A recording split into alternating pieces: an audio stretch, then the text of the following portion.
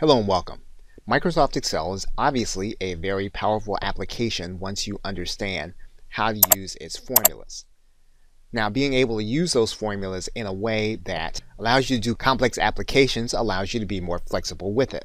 It means then that when you see things like using budgets, loan amortization tables, inventory lists, warehouse inventory, and home inventory means that you can structure a number of different ways to track, calculate, and analyze your data. But there are certain aspects of creating formulas and calculations that you're going to want to know. For example, the one that you're seeing right now is a way of being able to create a formula that you can use in certain ways in your Excel document. We will be talking about equations like this in the course. We're also going to talk about setting up basic logical formulas, which gives you a lot of latitude over how you're going to display your data. And even though it's not numerical, you have text formulas, which will again help you to be able to create more flexibility with your documents. We'll do the same with lookup formulas, financial formulas, and date and time formulas. We'll take a closer look at using the sort command in data. We'll talk about formulating your data into a table, as well as a special kind of table called a pivot table, which will help you to display your data even more effectively. We'll talk about both chart and map formation in addition to the 3D map formation. And we'll talk about exporting your Excel data into other Office documents. We'll demonstrate cell protection and collaboration, and we'll talk about the interface with Google Sheets. Okay, so with that, thanks, and I will see you in the first video. Welcome back. Now, you recall that one of the ways that we create a formula is we can do it manually. For example, if we wanted to multiply one cell times another cell and have the result here in column L, we can do that. So for example, what we would do is we would write the equal sign. We would then click on this cell.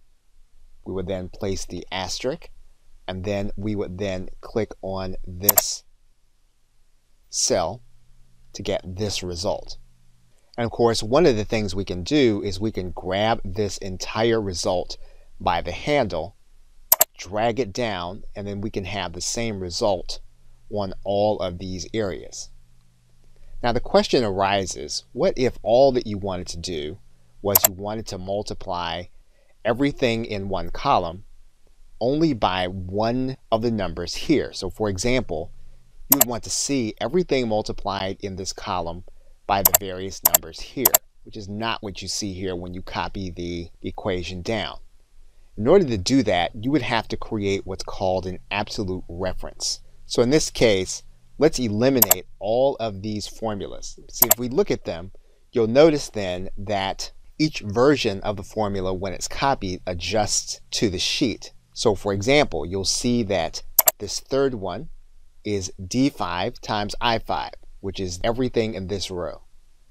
You'll see that the next one is D6 times I6, which is everything in this row. So when we copied this formula down, all we did was we adjusted the formula down by each row.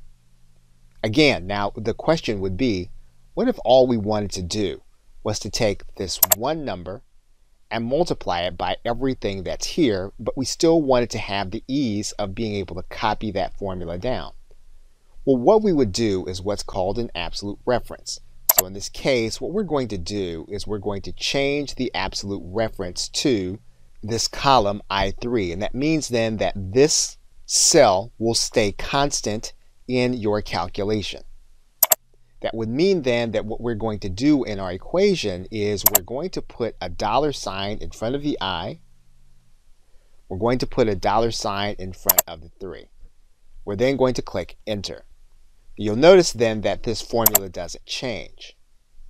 But what we're going to do now is we're going to eliminate the formulas we copied down. We're now going to copy this formula down.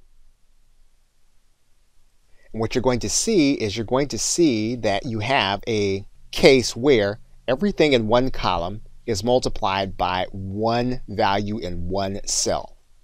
And we can also make sure is that the I in the formula is constant, but we can have the 3 to be relative. So in other words, we can make sure that we stay in this column but the 3 will be relevant to where it falls on the page. And so in order to do that, we're going to leave the $ in front of the I, and we're going to then leave the 3 as relevant.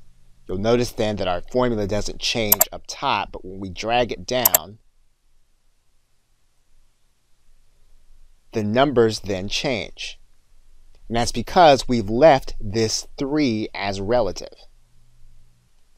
So again, this gives you added flexibility in your formula creation. So to scroll through the different possibilities, what you're going to want to do is to highlight your cell, put your cursor into the address bar, and then you can hit the F4 key. And the F4 key will help you to scroll through the different options you have in creating an absolute reference. Okay, so with that, thanks, and I will see you in another video. Welcome back. Now, to create a formula using a relative reference is what you'll be doing by default. So for example, if we go to this cell and were to manually create a formula, we press the equal sign, we would again press a cell, we would then click the actor, in this case we'll add, and then we would then add in the cell next to it. We would then get a result. And then if we wanted to copy that formula down, what we would do is we would then drag it down. And what you'll notice then is that each of these sums are just these two numbers added together on the row. Now, in order to understand how a relative reference works, we're going to change this. We're going to delete all of these formulas. And what we're going to do instead is we're going to then start with this cell, and we're going to create a manual formula. And in this case, what we're going to do is we're going to add the result in cell I plus the result in column D, except for we're going to go up one row. So instead of using I4 plus D4, we're going to use I4 plus D3. And we're then going to press enter. And so you'll notice then that this cell has the sum of the number in cell I4 and D3, as we said. So now what we're going to do is we're going to now drag this formula down.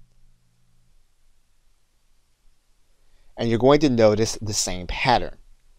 So for example, the sum in cell L5 is going to be the value in I5 plus one cell down in D4. And you'll see that pattern persist throughout the entire list that we copied. So relative reference works based on the position of the initial formula and then adjusts down on a relative basis. Okay, so with that, thanks, and I will see you in another video.